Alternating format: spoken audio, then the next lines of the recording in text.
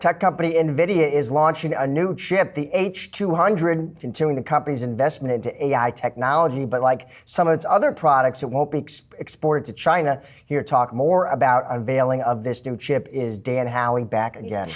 Back again. Yeah, I mean, this is a new chip from Nvidia, the H200. Let me just go over some of the 200 stuff here. So there's the H200, that's the chip. Then there's the HGX 200 platform. That includes 4 to 8 H200 chips on its own. And then we have the GH200, which is the H200 chip, and then a Grace CPU. GH is Grace Hopper. They have the Grace Hopper Super chip. It's their own CPU and GPU smashed together, and that's the GH200. They already have a version of this with the 100. But I think, one of the big things to point out here is that according to NVIDIA, at least, this has 2.4 times more bandwidth compared to the NVIDIA A100. Also important to point out is this is using what's called HBM memory. That's high bandwidth memory. It has 141 gigabytes of that. What does that mean? Well, the more memory you have, the more you can cram into these kinds of chips and processors, and that means you can run larger AI models. But worth pointing out, AMD has its own chip that has more memory than this new NVIDIA chip. Now, that's the Mi300X. Just throwing it out there, the X on there. Those chips are going to be start shipping later this year. The big deal here is NVIDIA still has a huge lead when it comes to AI chips. They're going to hold on to that. Anybody that I've spoken to has said, look, it's going to take quite a while for companies to catch up to what NVIDIA has to offer.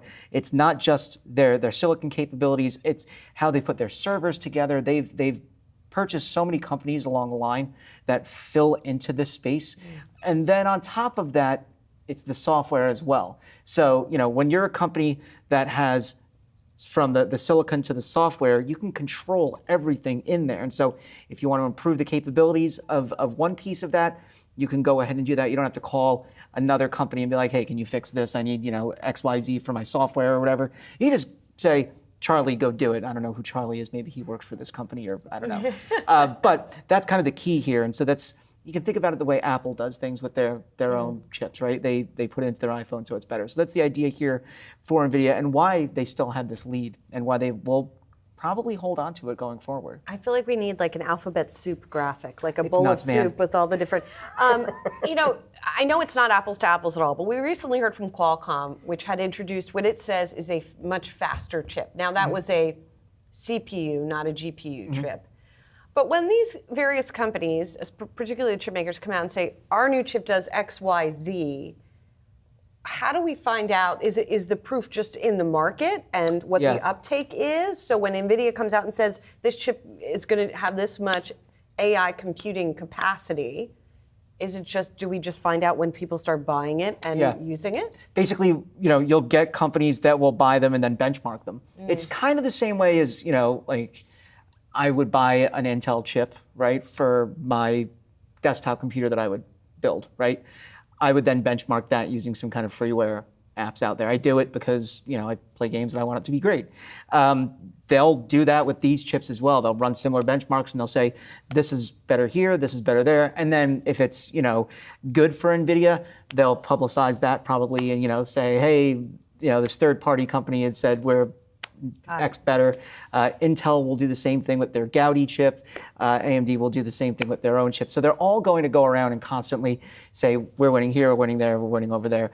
The truth is NVIDIA is just doing this, and they've been doing it longer, so they have the expertise to be able to stay ahead. Like I said, they're gonna stay there for a little bit. NVIDIA and AMD, Intel and AMD trying to catch up, and AMD has that GPU expertise that they got when they bought Radeon years back, so they still can do that. Intel trying to work on its own GPUs and continue to put that out. They have the expertise with the CPUs. That's a big thing to keep in mind. NVIDIA's got the GPUs. That's great for AI. You can't have a GPU run on its own. It needs a CPU, and that's where Intel comes in. So whenever we talk about AI, yeah, they don't have the GPU side, but all these companies need these CPUs, and they need Intel for that. Yep. Dan Howley, and we need you to help explain all this stuff to us. Appreciate it. Thank you.